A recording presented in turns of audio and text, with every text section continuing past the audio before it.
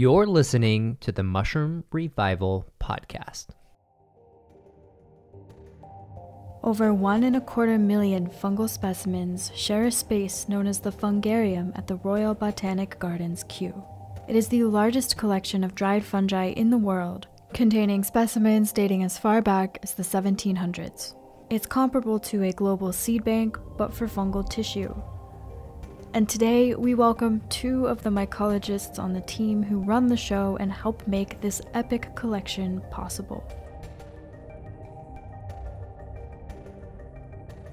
I'm Tuula Niskanen.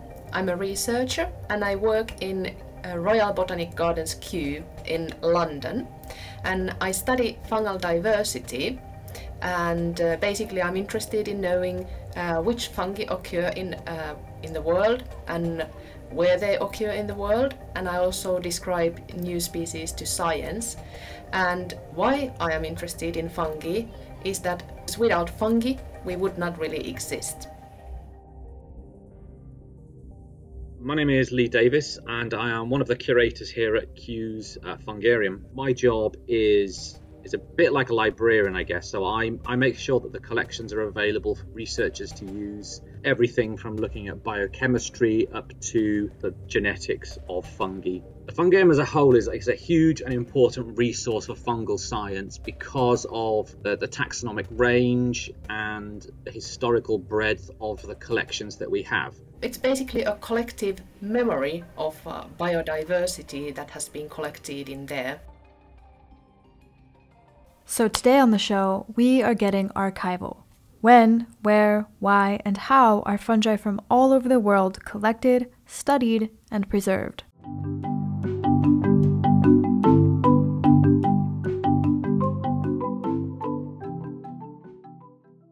And there are, of course, other Fungaria in the world. But it's a very historical collection and has many very valuable parts in it. And for example, it includes 50,000 type specimens of fungi. So type specimens. These are specimens that essentially define a species. They are the original materials used to link a fungus and the name it was given by taxonomists. Kew has a particularly impressive collection of these type specimens, and with current DNA technologies, nearly all of the dried fungi can be sequenced to further genetics research. And for those who don't know, what's the importance of a fungarium? Is there a reason why you need the dry specimens and not just pictures? I mean, what are the different uses of a fungarium? A good question. So yes, we want to have the specimens because if you would have a photograph and later on it would be revealed that there are several species that look alike, you wouldn't be able to tell from the photo which species that is. So you need something physical. And also the physical specimens, they also store the genomes of fungi. So with the current methods, we are able to read quite a lot of the genetic code of species, even from the very old Fungarium specimens. Are there any instances where you have a specimen that you can't derive any genetic information, and what do you do in that instance? Yes, there are cases when we are not able to extract any DNA, or it has been chopped in so small species that it's not useful anymore. So then we can't have the genetic information, but still we have the morphological information. So at least we have the dried mushroom, or if it's a small cup fungus, for example, we have that one. So it's still enough for morphological studies to use that, for example, to how they differ from other species that have been found. And there are also other uses. So it's also a historical memory. So if certain species are collected at a certain time of the history, let's say during the Chernobyl accident, or species collected before that or after that, and there was a lot of radiation. Some of that radiation was also, it went to the fungi, to the mushrooms. So you can see kind of the effect of the Chernobyl from these dried fungi that have been collected before the accident and after the accident. So this is, for example, another type of use for fungi, or there might be cases when you need a certain substance from fungi, whether it will be something related that they are toxic or they have some other characteristics. So you can have mushroom specimens and you can try to extract these substances from the dried fungi.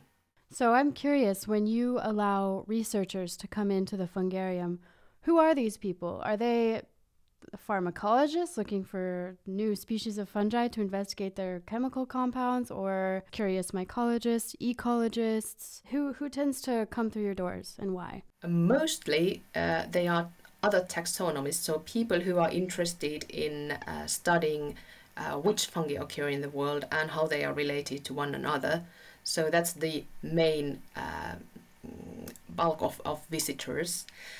But of course there are some who are, as you mentioned, interested in their ecology or their chemistry. So all kinds of visitors, and also artists want to come there just to see like what kind of fungi there are, and historians to see kind of the history. And of course Fungarium is also linked to the arts library and archives that we have in Kew, which stores a lot of the literature, the paintings, and that type of information. So it's used by many different types of people, and of course students as well. Anyone who is interested can visit the Fungarium, and upon request, they will prepare a sample of a given specimen to support researchers. So under what circumstances are they pulled from the archives? Who's asking for them, and why? Usually we're really very open to the idea of people using the collections, especially when it comes to what gets termed destructive sampling. So taking pieces of a specimen, grinding it up and getting the DNA out of it, or looking at the biochemistry of it. So normally if a researcher contacts us and said, oh, I'd like to borrow this specimen for DNA work, especially if it hasn't been looked at before for those purposes, we will almost always say yes, because the real value in the collection is the data that we get associated with that specimen. And sometimes getting that data means destroying a part of a specimen.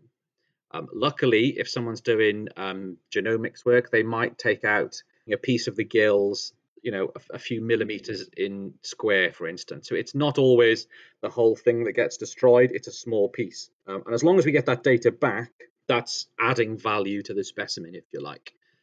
The majority of specimens are preserved by simply drying them. No special tricks.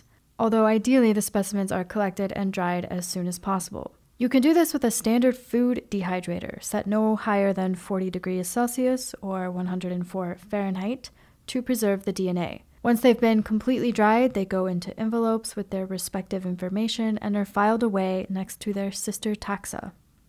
We do have a relatively small collection that's preserved in spirit, which I think I think there's a little bit of formaldehyde and ethanol in it for fungi that are quite interesting three-dimensionally, like some of the stinkhorns, for instance. But I think that's, a few thousand specimens are stored like that.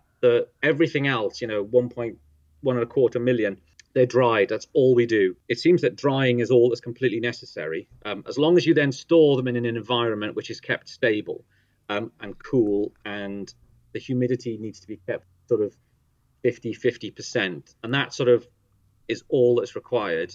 That's, as far as we can tell, that is all that you need to do, and that will keep them usable for potentially centuries. We've got stuff here that's well over 100 years old that was dried, probably more poorly dried than things would be now, but we can still get useful DNA out of it, for instance. We had someone doing some research and looking at genome sequencing for British fungi, and there seemed to be a strong correlation between usable DNA collected in the past from fungi in the past, say 20 years. There's a strong correlation between how quickly and efficiently it was dried out by the person who collected it and how well we were able to get DNA out of it. So I think it seems, you get a good person who dries it quickly, not too hot, and then you keep it in good conditions, and it seems to be centuries is what we're looking at. For fungi, we have two very big rooms full of these cupboards where you can store specimens. And also they are monitoring, for example, pests, so that nothing gets wild there and starts to eat the fungi. mostly in the Fungarium, you will find mushroom-forming fungi, so something you can see with your bare eye. However, we also have pathogenic fungi, so for example rusts and smuts that are growing on the leaves or on the flowers. So part of our collections are also dried plants, so plants with these fungi.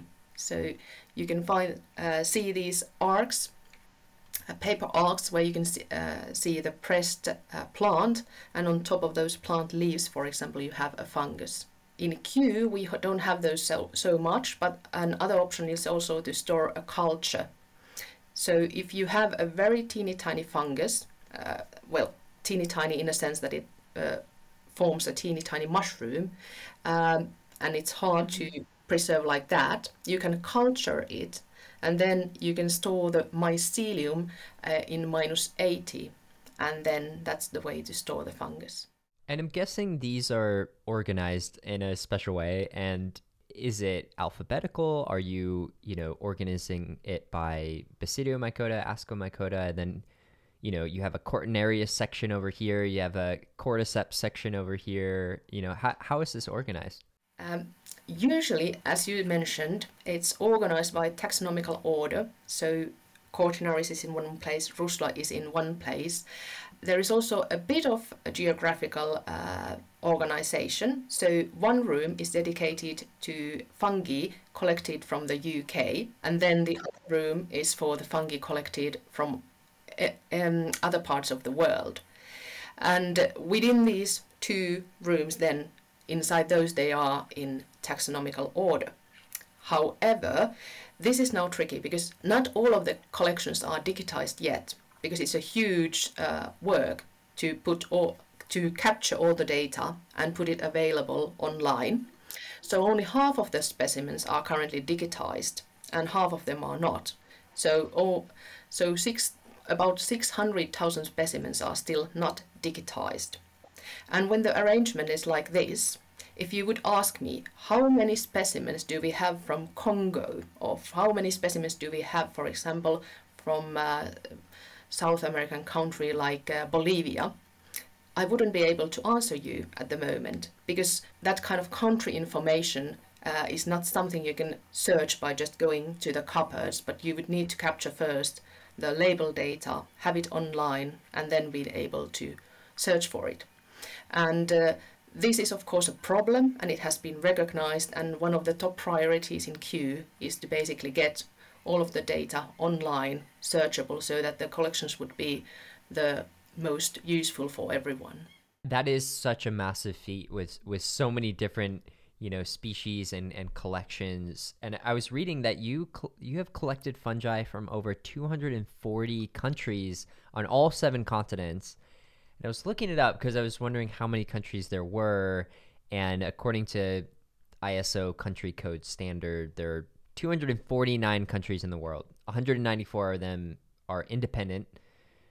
So it seems you're missing about 9 countries to collect fungi from. Do you have a bucket list of countries that you haven't collected fungi from, that you're dying to go to an expedition from, or get people to send fungi from that certain country? So we don't have that yet. And as I mentioned, since we don't know exactly where all of our collections are from, this is a sophisticated guess at the moment of how many countries. Well, at least we know from how many countries we have which are digitized, but there might be some more in those that are not digitized yet. But yes, that would be really awesome to know. It's like, only 5 countries lacking anymore, so let's go hunting. So, right. Yes, right. Of course there's... Yeah, that would be really fun. Yes, but of course there is also a division between different fungaria in the world. So usually if you have a fungarium in the country, you want to store the specimens from your own country, the species that are collected from your own country. So that's kind of usually the main thing people are focused on having materials. And then you want to have from different parts of the world where the researchers from your institute are working. So usually it's kind of a combination of of course, national things, and then what we are interested in internationally. But since Q has such a large network and people have been working in many different parts of the world, plus people have been sending materials from different parts of the world to Q, so yes, that's a very amazing and impressive collection of fungi from all around the world. And since not all of them are studied yet, there are also many new species to science, even new genera and new families to science that are stored there, and they are just waiting for someone to discover them. So almost 2,000 species, actually 1,886 species of fungi were scientifically named for the first time in 2019. I don't have any stats for 2020. Does this number keep going up? Is this really high for this year? I'm just curious statistically on how many new fungi we're finding each year. So this figure comes from the State of the World's Plant and Fungi report. And this is a very important report. In 2018, we did the first one, concentrated only on fungi, and it was the first alike, and it was done, led by Q, but done in cooperation with researchers worldwide. And that report got a lot of attention. For example, in the UK, it was more than 150 articles were written about it in the papers, and it was estimated that maybe 70% of the UK adults got some information about this report. So this, Wow. yeah, so this kind of the report, it aims to give a summary information of what is our current state of knowledge on fungal diversity, about the importance of fungi in the nature, what are the uses of fungi, what are the threats of fungi, and what kind of actions we are taking to maintain the fungal diversity and its sustainable use. So one part of this report was this new species that I was writing together with my colleagues. And yes, 2,000 of species per year, approximately, or a bit more, 2,500 are described yearly. And that has been quite stable for the last 5 years, but before that it was less. And the main reason is the invention of molecular methods. So in fungi, they are quite hard to study. Most of their time they live under the ground as hyphae, and just in certain times they form these mushrooms, or they don't form them at all. And characters that we can use to differentiate between different species are few, and there hasn't been that many researchers. Also, the number of fungi is really big, so it's 7 times more than the flowering plants. And most of the fungi are still unknown. 90% of the species are still undescribed. So taking all of these things together, the fungal species are poorly known, and when the molecular methods were invented, they allowed us far better to see how fungi should be classified. So we started to but maybe recognize the true diversity of fungi, and also then the number of species that we described per year started to rise. Currently, yes, we are doing this 2,000, 2,500 per year, which sounds quite a lot, like, oh wow, so many new species are found per year. But with the current speed, it will take us 1,000 years before we have described all the remaining ones. And yes, there are fungi that are important for us in industry. So 60% of the enzymes that they use in industry come from fungi. And there are also medicines that come from fungi, penicillin, that is used to treat bacterial infections. And also there are medicines for the multiple sclerosis and to treat high cholesterol. So there are many different kind of things we can get from fungi, and since they like to break down things, what is really hot and pop, and what has been kind of been highlighted lately, is that fungi can also break down plastic. So this can So basically, fungi, as we know more about them, they can probably, well, they already have and they will change our lives, but they may even save our lives. And by giving them a name, we basically recognize them, and because without a name, they will go unnoticed, although they have these very, very important functions in the nature and also benefits for us humans. And do you do any of that research at the Fungarium? Do you do chemical analysis to figure out any functional compounds, or, you know, do analysis of the enzymes for microremediation purposes or anything like that? Textile analysis, or do you send these to third-party companies that can do that sort of analysis on all these new species? We don't do that much in Kew. So most of our work is focused on the classification of fungi. So basically producing the framework and tools for the others to then go further with fungi. So we produce the classification, we recognize how they are related to one another, but then also we study their function in nature and to some extent their use as well. But the main function, kind of the main purpose of Kew is to study the biodiversity and produce the kind of the baseline knowledge of the importance of fungi. The shroom boom is here. Fungal innovation in tech, medicine, fashion, therapy, and engineering are at an all-time high.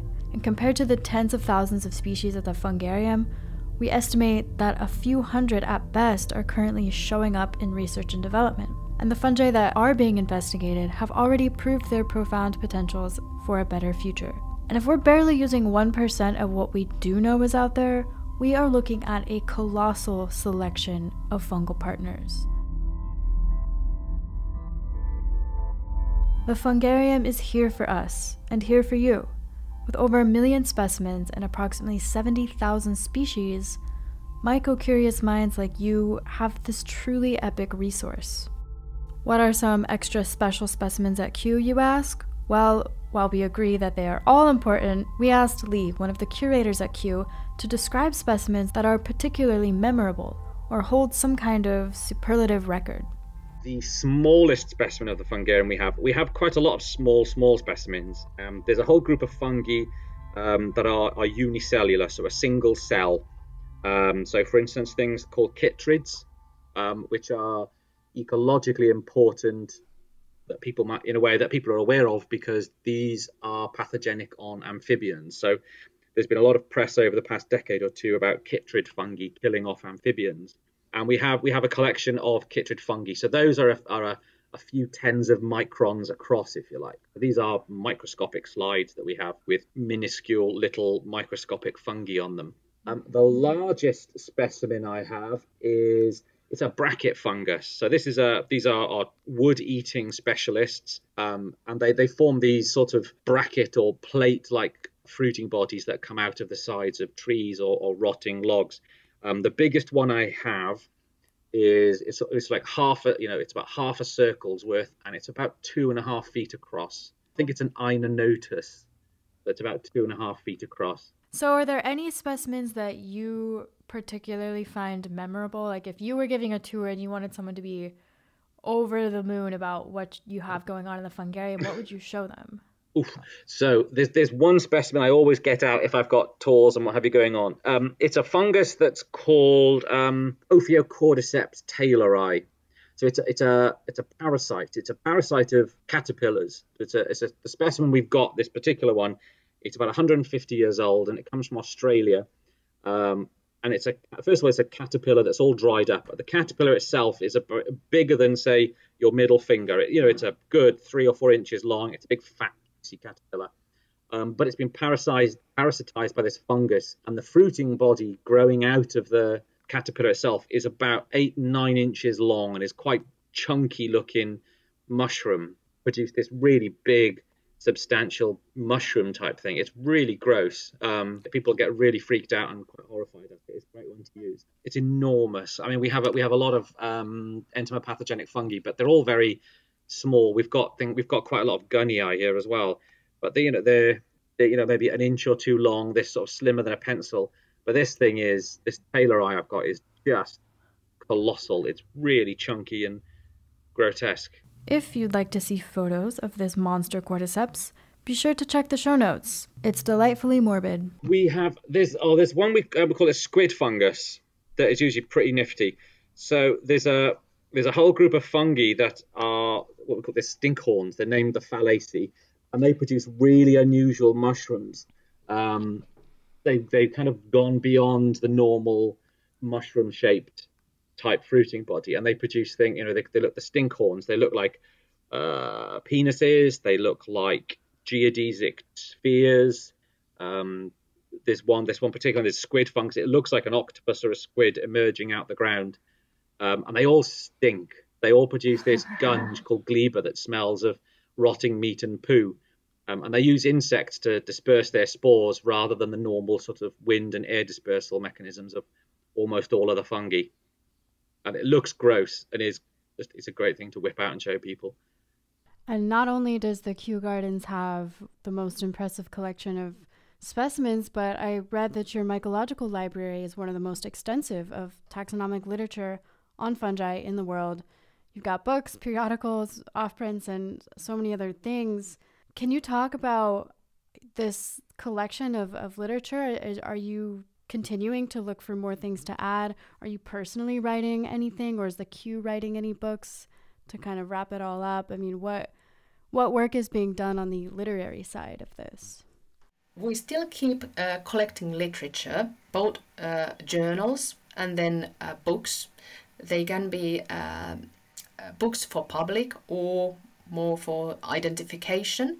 But yes, it's still an important part of Kew's library work to collect literature. Especially when it comes to the books, they are usually not available online. So having them physically, it's real an asset. And I have to admit that before I came to Kew, I had difficulties to obtain literature, or to, especially in taxonomy, where you can have like 200 years old books that you would need to access, and there are only a couple of copies of them existing in the world. So when I came to Kew, I was really like, wow, this is like a treasure for me, because everything is just like there, available for you. All the history, the memory, and all the information. So yes, it's really important still to have a place where you can really physically have all knowledge and literature gathered in one place. And I was just chatting with Juliana Ferci, who is an incredible woman, and she's one of my dear friends, and she told me that she knows you and has traveled to Chile with you many times. And actually, you guys both described a new Cortinarius species together. Is that right? Yes, that's correct. And it was a really, really beautiful one, because it's green. Most of the Cortinarius species are brown, plus minus brown, so they are not that fancy looking ones, but this was green. So Juliana was like, Tuula, I have a species here and it's green, and she was taking so many photographs of that, and she was like, oh, this must be something very, very exciting. And it took a couple of years to study the taxonomy, but yes, it turned out to be a new species to science, and we decided to name it Cortinarius chlorosplendidus. So chloro referring to green, and splendidus like a splendid appearance it had. So it's not a very big one. So it's about the height of my fingers, and the cap is maybe 3-4 centimeters wide. But the color, the green color, that was really striking and exotic. Juliana called you the queen of Cortinarius, and she wanted me to ask you about the old classification of Cortinarius based on how viscid the cap, stipe, or both was. It seems like there was an old way to classify Cortinarius that's pretty interesting. Yes.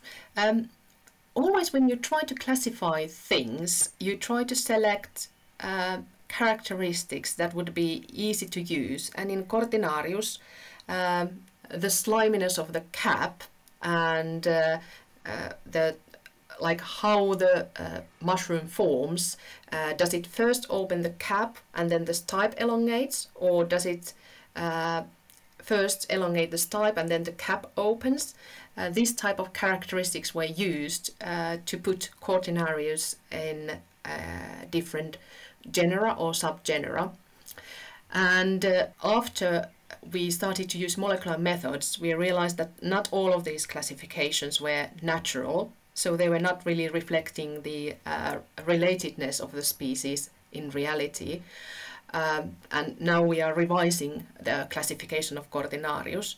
However, to some extent, these still hold. So, of course, the more closely related the species are, the more similar they are. So some of the characters we had selected before the molecular era to be used for the classification still hold, but some of them we need to revise and look for other characters that might better reflect the natural classification of these fungi. But I think the sliminess is one thing that is kind of people probably like it because it's something you can easily observe. Is cap slimy or not? Some of the Cortinarius species are so slippery slimy that they are even almost hard to pick up. So that's one good thing. And then the color. So like obvious things, because there are species that are red, yellowish, and these greenish colors. So they were more like classified as the one group, and then there were more of these which are dull colored ones. So yes, in the beginning we tended to use things that were easy to observe and easy to use for classification. And yeah, maybe I can tell one thing more what we use in Cortinarius. Some of the species in Cortinarius, they are very acrid or kind of don't taste really nice. And you can already by licking the cap, you can feel this acridness. And one of the groups of Cortinarius is called vibratiles.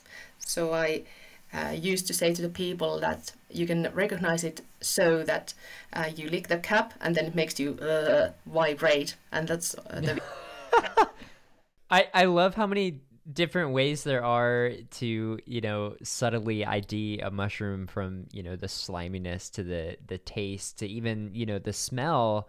And this has me thinking, if you have this many dried specimens in the Fungarium, when you walk in, do you get hit by this, is it just this waft of dried mushroom smell? I mean, is it really earthy in there, or can you smell it at all if they're all, sealed in drawers? You don't really smell that because they have been packed. So since they are in these envelopes, and usually within the envelopes there are in these small bags, and then these are again in a cupboard in the boxes and then in the cupboards, so you can't really smell that much when you go into the Fungarium. However, in some occasions when you open the box and then you take the specimens out, some fungi still have the smell left. But when you go into the Fungarium, no, it's not not earthy or anything. It's just right. More like a normal room. But yes, I wanted to add one thing to the previous question. Yep. So, of course, tasting fungi.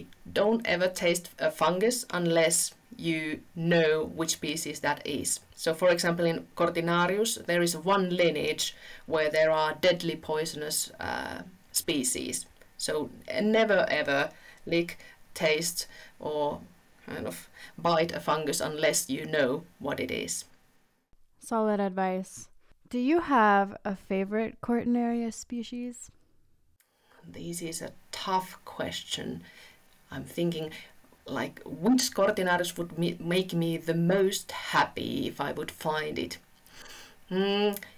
Yeah, so there are different ways of approaching this. One way would be this, like what would I most likely want to see? There is, for example, this Cortinarius called Cortinarius inexpectatus. And I have never seen it in nature. It's said that it's usually growing in spring or early summer. And when I started to study Cortinarius over 20 years ago, I had a Cortinarius flora, or this kind of an identification book, and this species was in there. So of course you always think that if a species is in a book, it's something you can find. So this species is still in my to be found list. So most of the other ones, if not all, I have already found myself. But this Cortinarius inexpectatus, that's still hiding from me. So that would be really nice to see.